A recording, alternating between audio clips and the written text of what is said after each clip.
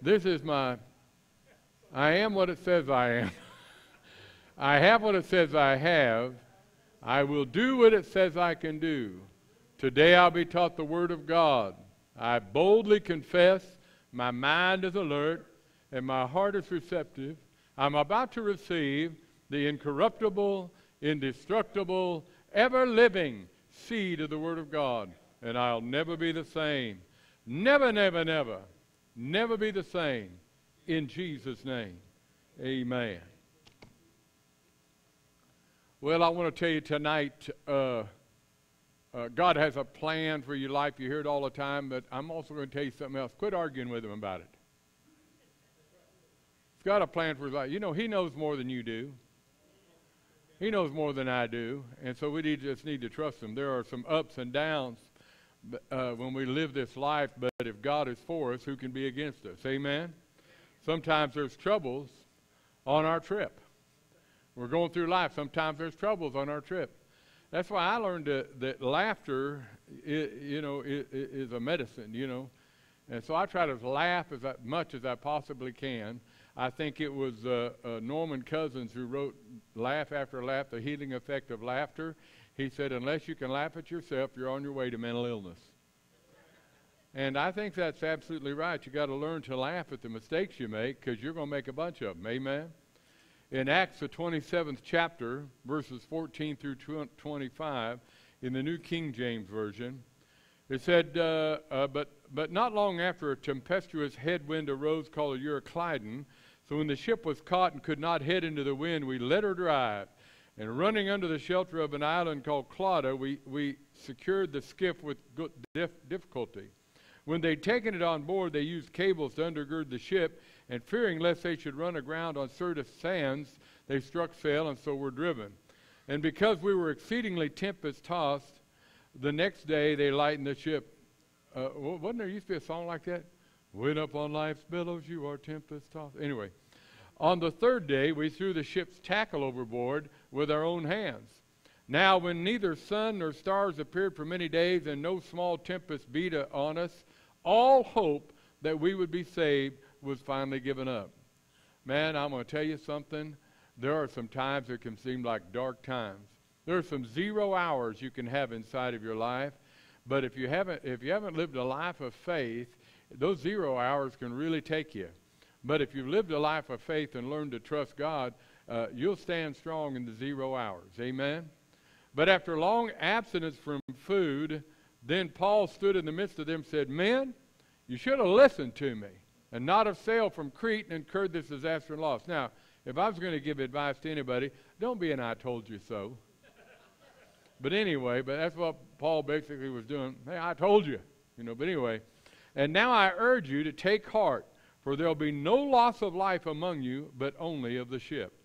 For there stood by me this night an angel of God. I love this next term. For there stood by me this night an angel of the God to whom I belong and whom I serve. Say, to whom I belong and to whom I serve. Those, I want to tell you, by the way, those are two different things. Because a guy needs to learn that he belongs to God, has been bought with a price. Then he needs to get off his butt and start serving him. Amen? So he said, to whom I belong, but then he goes, and now I urge you to take heart. There'll be no loss of life among you. For there stood by me an angel of the Lord God, to whom I belong, whom I serve, saying, don't be afraid, Paul. You must be brought before Caesar. And indeed, God has granted you all those who sail with you. Therefore, take heart, men. For, this is Paul talking, for I believe God that it will be just as it was told me. Now, I want you to say that. Say, I believe God that it'll be just as it was told me. Let's say it again. I believe God that it will be just as it was told me. I believe God that it will be just as it was told me. Now, if you'll get to the place where you don't have to have an angel come by and tell you that, but you can really trust the Word of God, it's the same thing. I've asked people this before, you want to know what to do. There are some people who say, I just wish God would take his hand and write it up on the wall. I said, if God wrote it up on the wall, would you do it? Well, yeah. Well, he wrote it on paper, so, that's certainly as good as on the wall. Do you believe God? Or by your word or actions are we questioning God's will for our lives? In Romans 9:20 it says, but indeed, O man, who are you to, I love this, the New King James Version, Romans 9:20. But indeed, O man, who are you to reply against God? Will the thing formed say to him who formed it, why have you made me like this?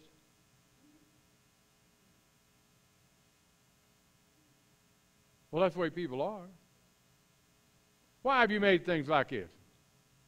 We want to blame him for every tragedy that happens. We forget, really, that it's the devil out here to steal, kill, and destroy. There are two people working against us, the devil and ourselves. Amen. And but I think we do that sometimes. I think we doubt God. Why, if you have called me to do great things inside of my life, then why is all of this happening? You know, all of this is a hindrance, Lord. I'd like to hear one guy say one time, you know what? Lord, this may seem like a hindrance, but I know one thing, I'll be stronger when I come through this than what I was when I came into it. Did you ever notice bodybuilders? Did you ever notice that they don't tie balloons onto a pole and start lifting it? Look what I can do. Do you know why? Because it's only that stress that goes on your muscles that'll cause them to grow, because they need to grow to be able to handle the extra weight that you're putting to them all the time. And it causes you to be stronger. I'm going to tell you what, some of the things that you've been through, they made you stronger. You've come through some stuff.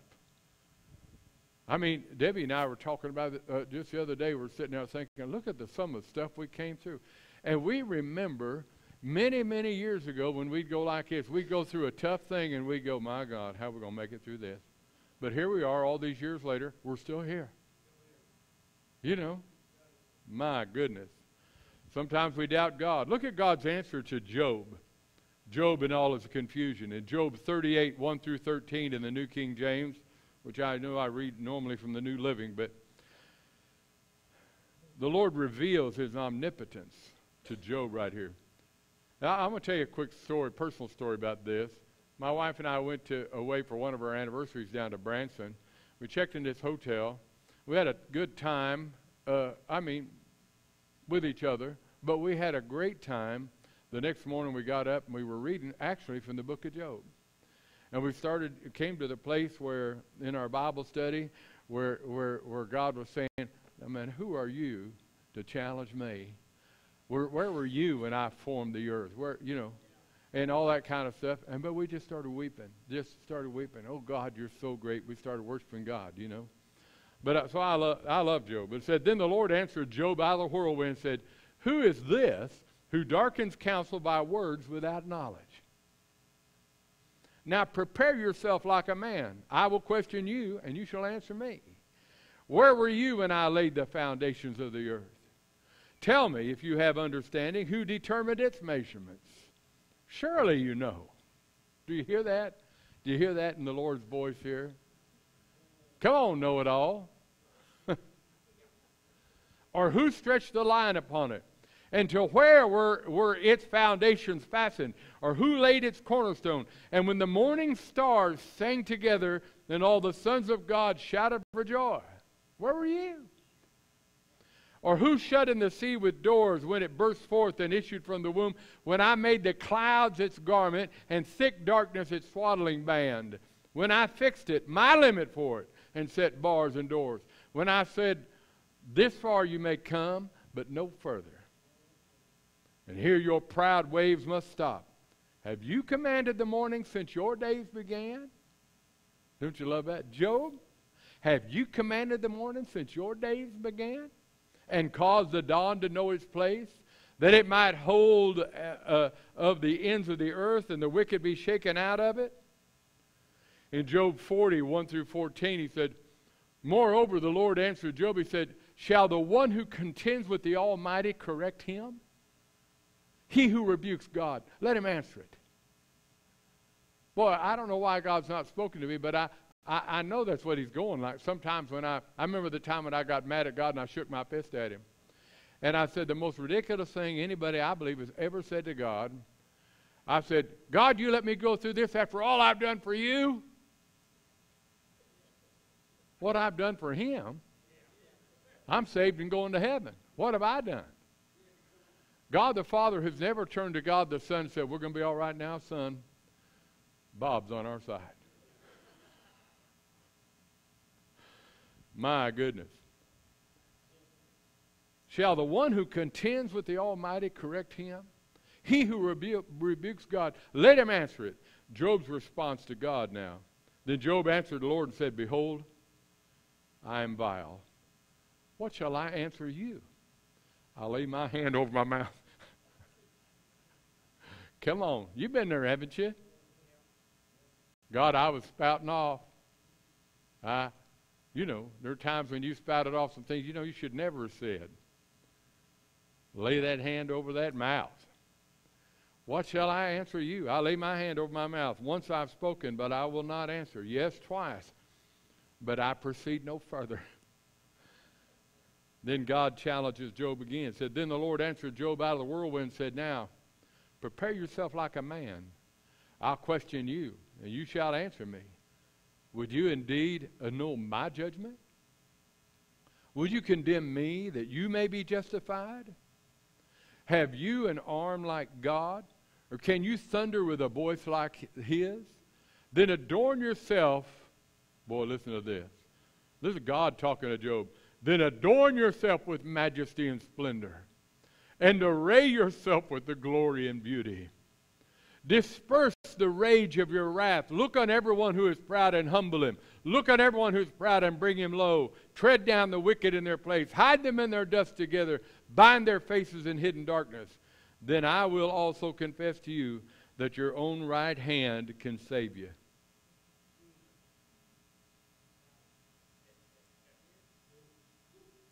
Job, you've been talking and running off with the mouth, God's saying.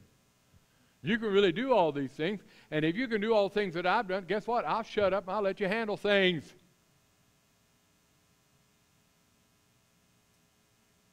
Life is a journey. We had our first meeting the other night of the grief deal. I thought it went rather well for the first meeting and give people an opportunity to express grief and stuff. But I really landed on the name Journey because I think that's a good thing. We're going to take a journey together and get better. Amen? And that's the way life is. But he's saying, who are we to argue with God about anything? There's something about recognizing God for who he is that's very humbling if we'll do that and not take God and make him some little bitty creature that we think we're in control of. I remember one of the great revelations I got years ago, and you've heard me preach on it, but when I got the revelation that before anything else existed, God existed. So before there were any stars and planets or anything else out in space, it was nothing but blackness and darkness. There was nothing there except God, the presence of God the Father, God the Son, and God the Holy Ghost. And then God didn't say, we know by Ephesians 1 that God didn't say, I'm going to create man because I'm lonely. Because God wasn't lonely.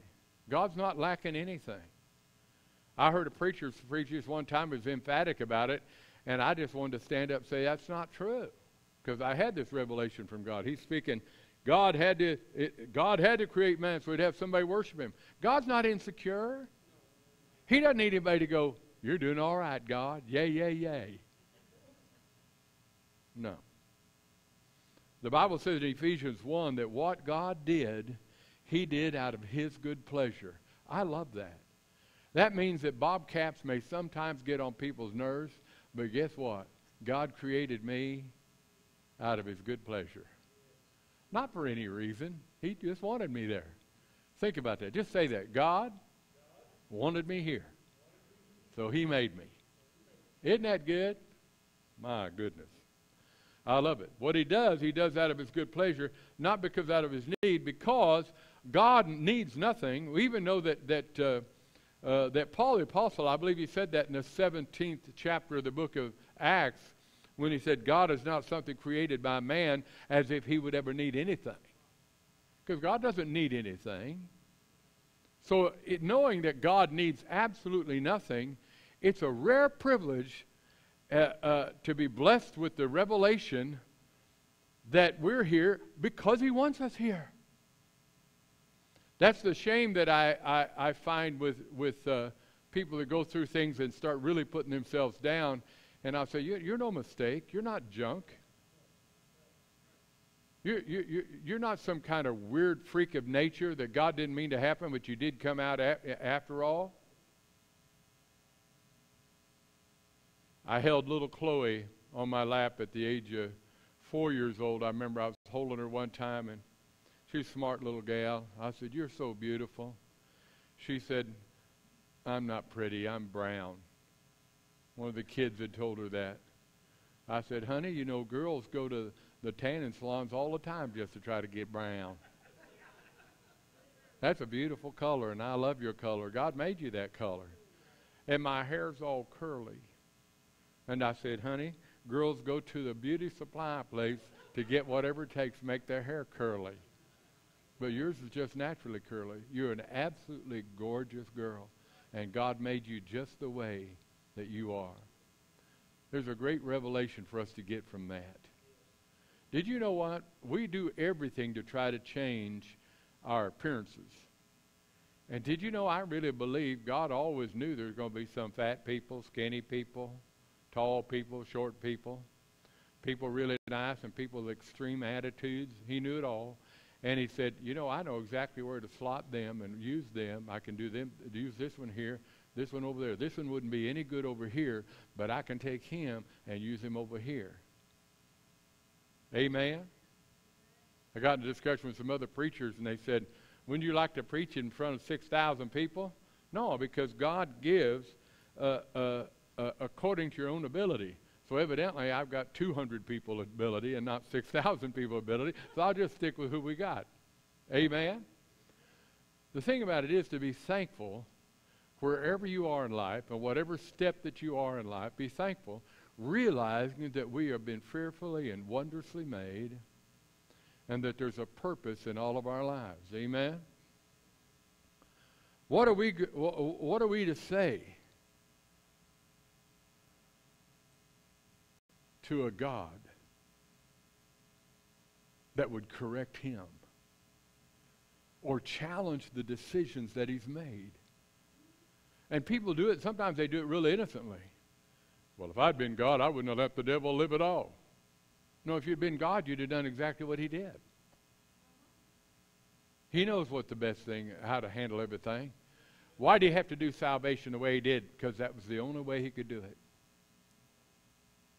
Well, I don't understand it. You know why you don't understand it? Because you're not God. The other day when I was driving Uber, I had this young man get in there with, and he said, I want you to explain something to me. I handed him a card when I was done with the ride. I don't spend my time preaching at them, but I get plenty of opportunities when I'll hand them a card or something, or they'll ask me, do you do this full time? No, I pastor a church, and they'll want to ask me a question. And this guy was really full of questions. He said, let me tell you what I think. And I said, it don't matter. What do you mean it don't matter? I say, what you think will only affect your reality, but it'll never change God's reality. Because God will always be who he said he was. And whether or not you believe that will only affect how well you live in life, but it's not going to affect God any. Who are we to say we're not blessed if God says we are a blessed people? Who are we to tell God that we cannot do what he's called us to do? We trust in what God has said. We need to live our lives that way. Romans 9:20 again says, but indeed, O man, who are you to reply against God? Will the thing formed say to him who formed it, why have you made me like this? One of the most beautiful discussions I had other than the Chloe one time was with another child who was born with some deformities. And as I held this little child in my arms, was loving on this child, I was really moved by the fact that they wanted to know, why did God make me like this? And I could have went through all kinds of things and tried to make up something, but I didn't want to do this. So I just told them what God had laid in my heart. I said, did you know what? If there was a thing God could change about you, he wouldn't do it. Well, why not? Because God loves you just the way you are, buddy. He loves you just the way you are. You don't have to become something else to have the approval of your Heavenly Father. He loves you just the way you are. I think there's someday when we're in the presence of God, that we may suddenly find out some of the things that we thought were disabilities weren't disabilities at all. I remember at the church we used to attend over at New Life Assembly of God, there was a gal there that had Down syndrome, you know. And you know who I'm talking about. That boy, she loved Bob Kaps. She'd run across the room to Bob Kaps and give Bob Kaps a hug. And whenever she'd see him, she's just very loving and kind and full of Jesus. And I tried to think of one thing I'd want to change about her, and I can't think of it. I can't think of it.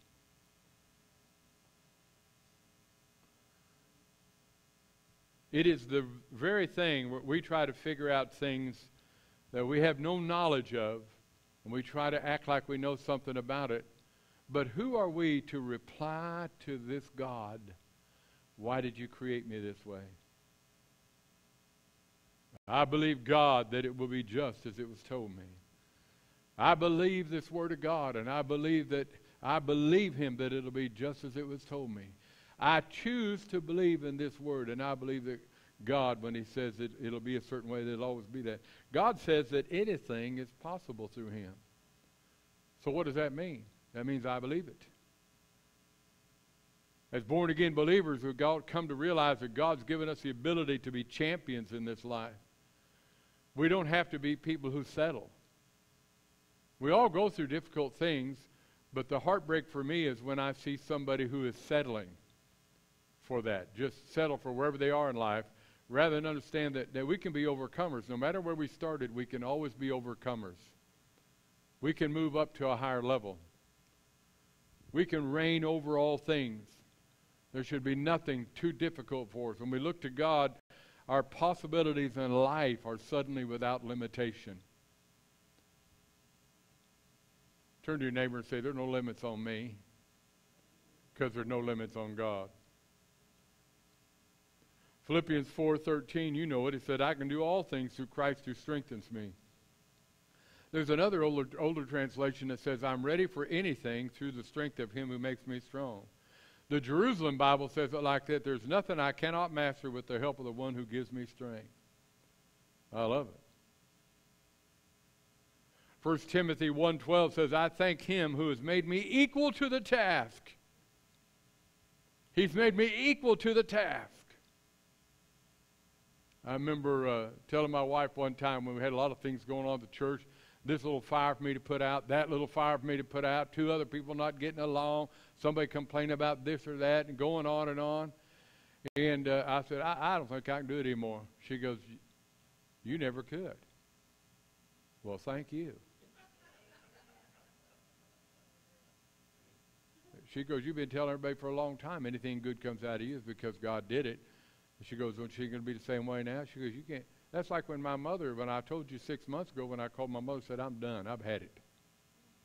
I'm out of the ministry. I'm done. She goes, well, it's a good thing you're not the boss. She said, if you were the boss, if your name was God, you could make a decision like that. Just once I'd like her to cut me a little slack.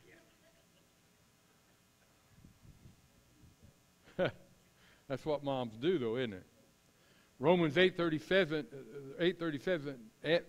I'm going to try to get this out. Romans 8:37. Yet in all these things we're more than conquerors through him who loved us. In this message, I want to give you some things that God says you can do through his strength. I believe what God says about me. I believe what he says about me. Did you know there are people that say, oh, I believe you can do anything, but when they try to personalize it for themselves, then somewhere it loses something in translation. And so they don't really believe that they can do all things, but they believe there's other people that can do all things because other people are closer to God than they are. You got to stop that.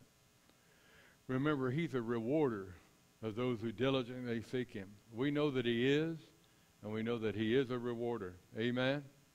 If you can believe, all things are possible, Jesus said. Do you believe that God's made you equal to any task? Do you believe that? Did you know before I was a Christian, I really would try new things all the time. I'd hire on somewhere and they'd say, have you ever done that? I'd say, don't make any difference. I've done it before. I can do it. And I lived my life that way. When I became a Christian, I started understanding why I could do some of those things, because I needed to be able to do some of those things for the thing he was going to call me to later in life. Do you believe that God will take your impossibilities and turn them into possibilities? Do you believe that you're more than a conqueror through him? You can believe. You've got to believe if you're going to be a champion for Christ. Ephesians 1:19 and 20, I love this part of the verse where it says, and what is the exceeding greatness of his power toward us who believe? There's a lot of power in those who believe. Amen? Because of their faith. I believe I can change. Say that. I believe I can change.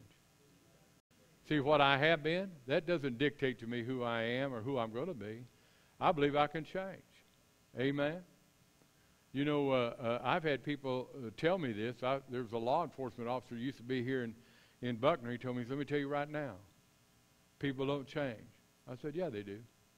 He said, no, it's impossible for them to change. I said, no, I'm telling you, I'd have to resign as a pastor if I didn't believe anybody could change. He said, have you ever made anybody change? I said, I changed.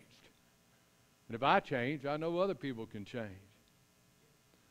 I didn't want to say what I was feeling. I wanted to go, obviously I've changed, because in my old life I'd have slapped you down for talking that way to me. You know what I'm saying? So, but I didn't think that'd be a good thing to do. So. 2 Corinthians 3:18, I love this. This is a great key here. But we all, with unveiled face, beholding as in a mirror the glory of the Lord, are being transformed into the same image from glory to glory, just as by the Spirit of the Lord. When I put on the new man, I put on Jesus. Now, by spending time in his presence and looking at Jesus, I'll tell you what, he's bringing me from one level to another level to another level to another level. Not by my looking at a bunch of rules and regulations and living by that, by allowing Christ to live through me. Ephesians 4:22 says that you put off concerning your former conduct the old man which grows corrupt according to deceitful lusts. Say this, I believe God that it'll be just as it was told me. The next thing is I want to tell you, I know I can change, and I also control what I think. For years I put up with people going like this, you know, so-and-so said this, it just made me angry. No, it didn't. You chose to be angry. That was your response to what was happening. Nobody can make you angry. You just respond in anger because that's what you choose to do. 2 Corinthians 10:3-5 says, though we walk in the flesh, we don't war according to the flesh. For the weapons of our warfare are not carnal, but mighty in God for the pulling down of strongholds. Now watch this. I control what I think. Casting down arguments and every high thing that exalts itself against the knowledge of God, and bringing every thought into captivity to the obedience of God. Well, obviously I can control what I think if my job is to bring every thought into obedience, into captivity to the obedience of God. He even tells me in Philippians 4 to meditate on certain things.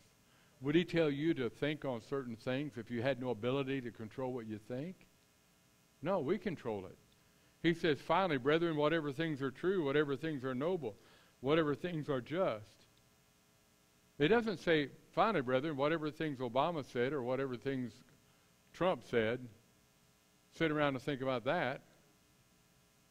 No, he says, whatever things are true, whatever things are noble, whatever things are just, whatever things are pure, whatever things are lovely, whatever things are good report. If there's any virtue, if there's anything praiseworthy, meditate on these things. I had a guy in the Uber car at about 5 o'clock this morning, about 7 o'clock this morning, that was telling me, trying to get me involved in a political discussion.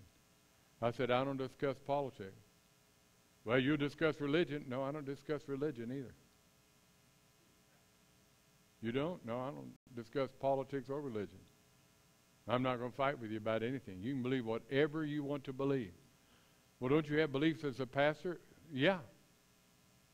But we're not going to have a fight in this car over what we believe, because we can't get any better by doing things like that. You have a right to believe whatever you want. I have a right to believe what I want. Amen? The next thing I want you to know is I not only can I control what I think and stuff, but I need to realize that I make a difference in this world. What I do makes a difference in this world. We act like we float through life. People are on survival mode, and they act like they just float through life, and they're just, you know, when I get somebody that I'm talking to that their greatest goal is for somebody to be on disability, well, I'm just hoping I get on disability. Well, how much are you going to get? I talked to somebody not too long ago. How much are you going to get? I'm going to get $800 a month. And that is the goal you have, is to make $800 a month? Do we need to raise our level of thinking up a little bit more? When God wants us to prosper, do you really think that His plan of prosperity is for you to be on disability? No. He's got better things for you than that. I'm not against disability, who people are really disabled and they need some help. But I told a guy the other, well, no, it's been longer than that now. Remember I told you the other day about a guy that I picked up who was blind, and I was treating him like he was blind, and he corrected me rather sharply. Because he's getting ready to retire from the IRS, and he's worked a job all those years, and he's blind. And when he was coming up to the van, I opened up the door to the van. I said, do you want me to give you a hand? He said, I'm blind, not lame. Oh. Okay. We got to his house without thinking, because it was dark by the time I got up to his house, and he didn't have a light on, which I would stumble and break my neck or something. But anyway, so I said, there's no light on. You want help to get up there? He said, it's always dark for me, sir. Oh, yeah. So when I ran into somebody after that was telling me, you know what, my eyesight's not very good anymore, so there's nothing I'm going to be able to do with my life. I said, don't you fall for that lie. Your eyesight's not the only thing that God gave you. You have a lot of different ways that you can do things in life. I think we're pretty much we use excuses all the time for not accomplishing great things. We can do anything. We can do all things through Jesus Christ who strengthens me. The next point is that not only can I make a change, but I can accomplish great things. It's never been in my mind to accomplish small things. Anybody that knows me knows I'm a little overboard about a lot of things, because I really believe that I can do great things.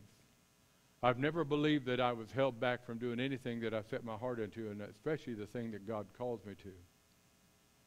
John 14:12, Jesus said it like this, most assuredly I say to you, he who believes in me, the works that I do, he will do also, and greater works than these he will do, because I go to my Father.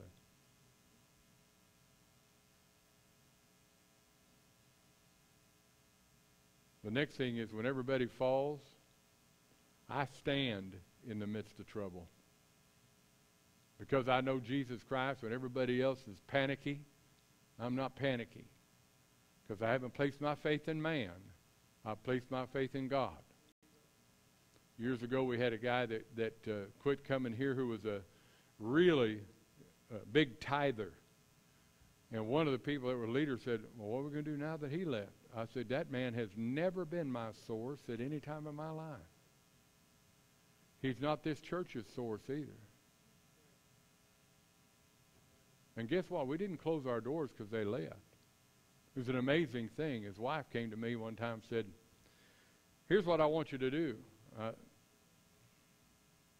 Had some things she wanted me to do. I said, in the church, I said, well, no, we're not doing that. That's not a part of our vision. She goes, let me tell you something. We tithe enough here that you need to make it your vision. And I said, well, let me tell you this. You can't buy. I'm not for sale. So no matter what you say to me, it doesn't make any difference how much money you give. We're going to do what God leads us to do, not what you want us to do. Amen? but I stand in the midst of trouble. I heard Debbie telling one of her friends one time, if there's ever a crisis, you want Bob around because he won't be panicking. I don't panic.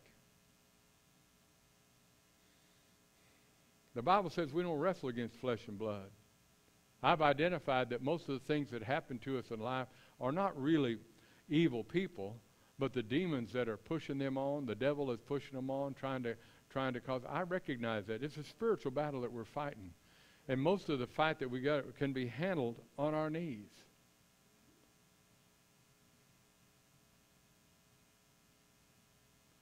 Second Samuel 23:11 and 12. And after him was Shammah, the son of Agi the Hararite.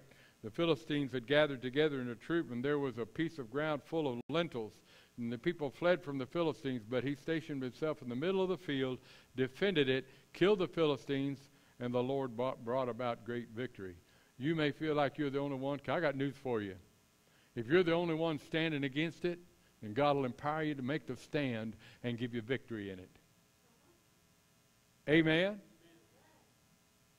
Because of things like social media, now we think we've got to have everybody to come into agreement with us. You don't have to have everybody come in agreement. You just need to be in agreement with what the Holy Ghost told you. That's pretty good agreement. When God the Father, God the Son, God the Holy Ghost has told you to do something and you come into agreement with that, it's going to happen. And maybe everybody will rise up against you, but that's okay. They have as much right to be wrong as anyone else. The next thing that I do is I defeat the enemy. I defeat the enemy on a regular basis because I put the Word of God in my mouth and I proclaim it with my mouth. 1 John 4:4 said, "You're of God, little children, and have overcome them, because he who is in you is greater than he who is in this world." And the last thing I want to tell you that I do well is I finish well. We as believers ought to finish well. 2 Timothy 4:6 and 7. Paul the Apostle said, "I'm ready to be poured out as a drink offering. At the time of my departure is at hand. I have fought the good fight. I have finished the race, and I have kept the faith." Let me tell you something. I don't know how long. I think I'll live to be a very old man. But if I don't live to be a very old man, I'm still going to finish well. Because I've made God number one in my life, and I'm letting him lead my life. Amen? Do you receive that from the pastor tonight? Hope that was an encouraging word to you. All right, let's stand to our feet. Yes? Yeah, the offering. Jonathan's always good at reminding me to let you know that there's an offering plate up here. And you guys can bring your hundreds of thousands up here as soon as we close. Thank you, Jonathan. See, if you weren't here, then Debbie would have to be here, but one of you two is always going to remind me to take up an offering. Amen. Let's just lift our hands and say, "Thank you, Lord, that I've been called, appointed, anointed. I'm ready to go forward. I'm not worried about the devil. Greater is he that's in me than that devil that's in the world. I can do all things through Jesus Christ, who strengthens me." There's a plan for my life. I'm not going to argue with God. I'm going forward with a plan. In Jesus' name, amen. I will give him a clap offering. He's a good God, isn't he? Amen.